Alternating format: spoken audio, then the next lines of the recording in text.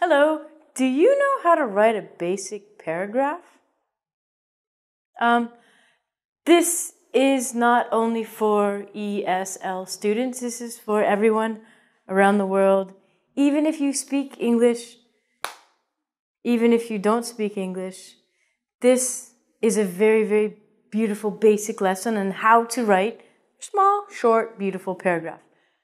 How to write a basic paragraph. Now, I also want you to be very careful. This is not how to write a 200-word essay for your university exam. We don't have enough time in the world for me to teach you that, and I probably forget. So, this is very simply how to write a basic English paragraph. 1, 2, 3, 4 rules. Rule number 1 is indent. Indent. What does indent mean? Indent basically means, I learned this when I was a child. You take your finger. You can have a big finger, a small finger. I don't care. You take your finger, or 2 fingers, and you make a little space.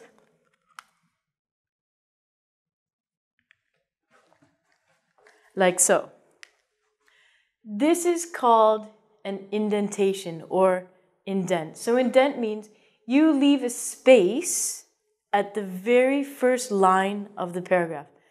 And that's it. You do not leave a space at any other lines in the paragraph, only the first line. So it's very important that you only indent the first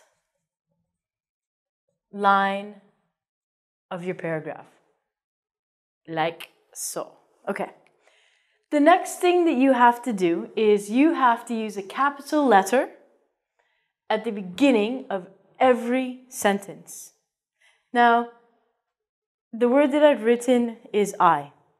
Another rule in English is that every single time you write I, it must be a capital. So, I'm going to write an example sentence for you to illustrate what I mean.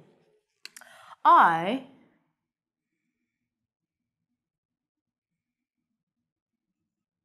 am a teacher. Okay? This is one sentence. So, rule number 3. At the end of my sentence, I must use a period. A period is a dot, if you'd like. So, I am a teacher. So, what I'm going to do is my next sentence, I'm going to begin it with a capital letter. My. So, I want to say my name.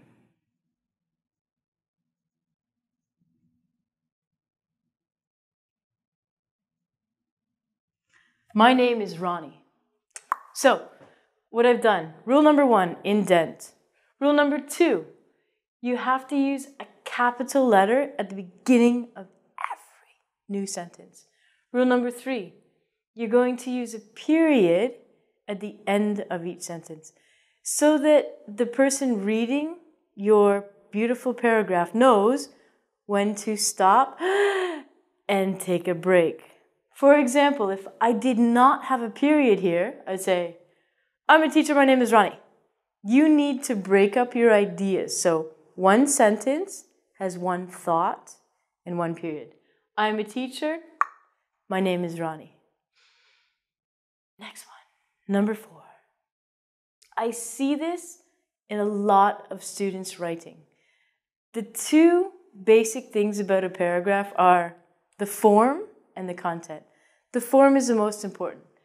The form is the indentation. And don't use point form. Do you know what point form is? If you're typing something on Word or on an email, point form is also called bullet, which is so bullet means you would put each new sentence on a new line. So if I was to write this, I'm a teacher, then I would put my next sentence here. This is not how to make a paragraph. This is point form. Ding, ding, ding, ding. So this is bad for paragraph. What I'm going to do is I'm going to write until I almost reach the end of the page. Don't write past the end of the page because then you're writing on the desk and it gets messy. So, I'm a teacher. My name is Ronnie. I live. So I'm going to use up all of my line until the end. I live in Canada. What would you like to know about Canada? Canada is very cold in the winter. So, as you can see by my example, I only stop my sentence at the end of my paper. I don't use each sentence on each line. So, 4 basic things to remember when you're writing a basic English paragraph. The first one is indent the first line of your paragraph only. Use a capital letter at the beginning of each new line or each new sentence, and use a period at the end. Also, don't forget, don't use point form. I am a teacher. My name is Ronnie. I live in Canada. Canada is very cold. Go to